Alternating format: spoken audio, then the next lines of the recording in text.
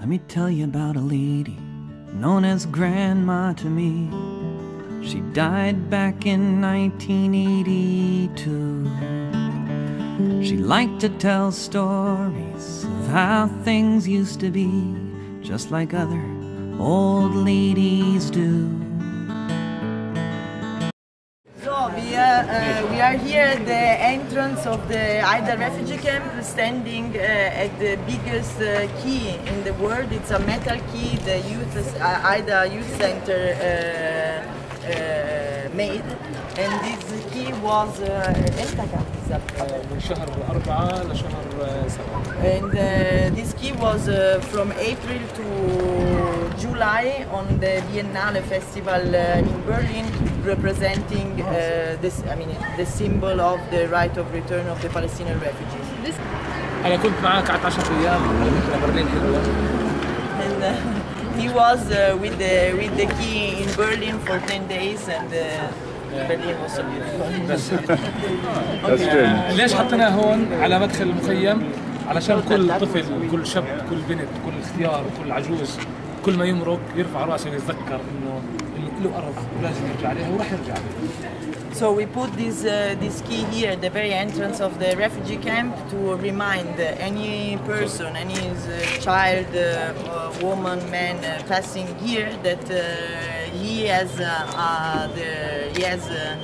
is from somewhere else, and he has the right to return there, and he will return there.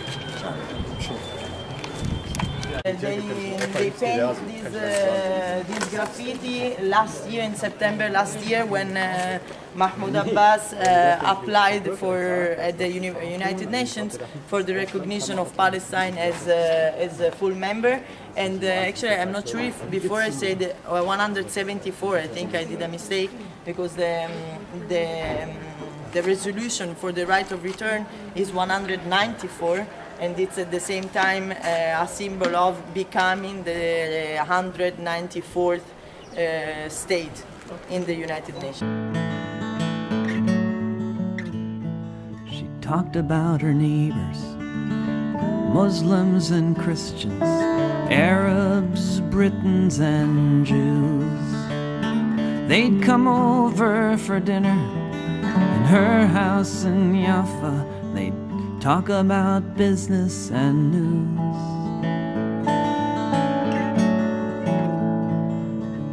We got along fine a long time ago, before everything started to change. Is going like a snake. They started building in 2002 and they finished approximately 2006.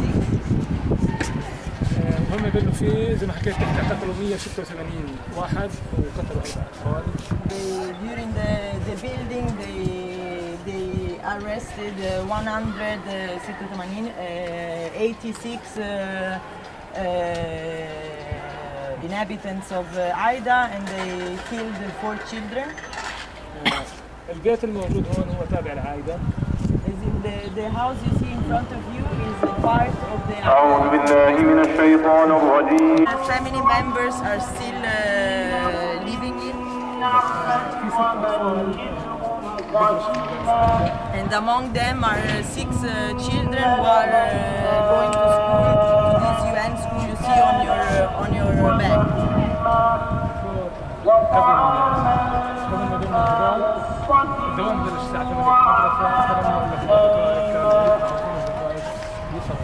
So before the building of the wall, these 6 children were able to leave their home at 5 to 8, because lessons start at 8 o'clock in this school. But now they have to wake up at 4:30 in the morning. فقدروا كمان يصحوا على 7 ويطلعوا لأنه هي المحسوم، يطلعوا هيك الطريق العادي، هم 12 ساعة بيكونوا موجودين في المدرسة، لأن الإسرائيليين قالوا لا، لازم يطلعوا على الشارع، شارع المستوطنة، مستوطنة كيلو، ويطلعوا على القدس، من القدس على المحسوم، من المحسوم على نص المدينة. So it would be possible to them also to directly walk down to the main checkpoint, which is the checkpoint we saw right now, the 300, so that they would be here within 30 minutes, but the Israeli authorities decided that the route they have to follow is to go to the main settlers road you see over there. What you see in front of you is the settlement of Hebron, to enter to Jerusalem and then to come back to the checkpoint. بدهم الصبح 3 ساعات وبعد 6 ساعات. So they need 3 hours coming, 3 hours going back just to go to school. ومع ذلك كل يوم بيطلعوا عندنا. And in spite of everything, they are coming every day. They are keeping going to school. هذا بنشوفهم كثير. كل يوم يعني مش كل يوم بس كثير ايام بنزلوا شغلات البيت بضربوا حجار بفلتوا الحياه معهم كلاب عشان يخوفوا الأطفال، زائد انه بيعرضوا عليهم مبالغ ماليه كثير عشان يدشوا الدار عشان يخلصوا مساكين. So the settlement you have in front of you is the settlement of Kilo, and it happens quite often that the family living in this house is subjected to threats by settlers coming down either with dogs or throwing stone at the house, or even liberating snakes in the house, as we heard also yesterday in Walaja. Got many offers, many money offers to leave the house.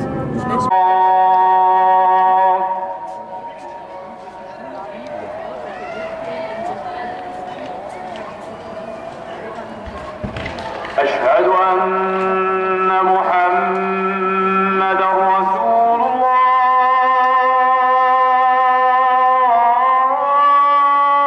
The most significant effect of the wall is that people, Palestinians, who were before working in the building sector inside Israel and could, if you imagine that the wall wouldn't be here, could just enter, go through Gilo to Jerusalem, and from Jerusalem to any other Israeli city, are now prevented to work in Israel unless they can get a permit, but the policy is to give less and less permits. So the result is that 65% of the people in Aida بس أو بشكل عام in Aida are unemployed.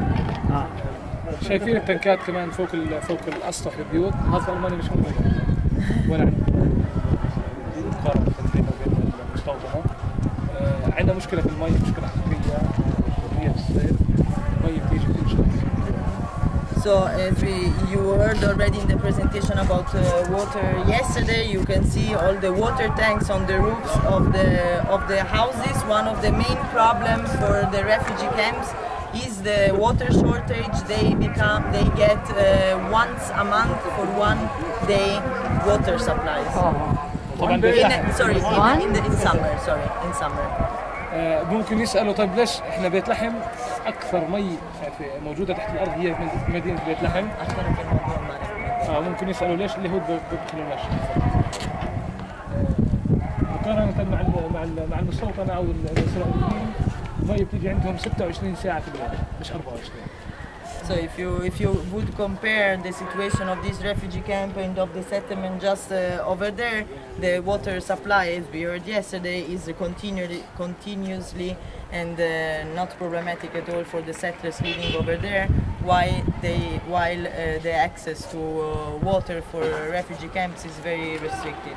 So I don't know if you can see, but if you stand on a chair, you will see that inside this square created by the wall, there is a red house. This red house is belonging to a Palestinian from Bethlehem who was evicted from the house, and the house became a Talmud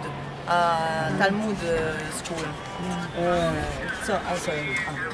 كمان في جنبها مقبرة للمسلمين لما بنوا الجدار كانوا الميتين الموجودين بالعارضة حتى الميتين مش مرسومين كموهم رموهم برا. And for the building of the wall to surround the Rachel tomb, it's important to mention that they surrounded Rachel's tomb so that Rachel's tomb is accessible from Jerusalem and not from this side, because obviously Rachel's tomb is a big touristic attraction, so they would just come with buses and enter directly Rachel's tomb. Yes, I mean they are bringing, I mean the idea of surrounding the tomb is that they would still have access for tourists from Jerusalem, but they don't have access anymore from this side. So he was saying that for the building of the wall, they even damaged and removed some of the graves of the cemetery nearby. The school pretending not to know that this is a school, and they injured 20 children. And after, as you can see, there is a UN signs and the US flag, so it's quite, I mean, not very likely that the soldiers 200 meters from here don't know that this is a school. So the consequence of that was that the children refused after the attack to go to school because they were scared of further attacks, and they closed down the windows to protect them. Und das Einzige, was es im Zimmer gab, war außer die Küche eine Dusche. Also die haben im Haus geduscht, aber die eigentliche Toilette war durch 30 Leuten geteilt. Ja. We got along fine a long time ago, before everything started to change. I never imagined back in those days I'd end up here on this firing range. There on a string around her neck, dangling in front of her heart, the key to her home, the key to her people, the key to her world.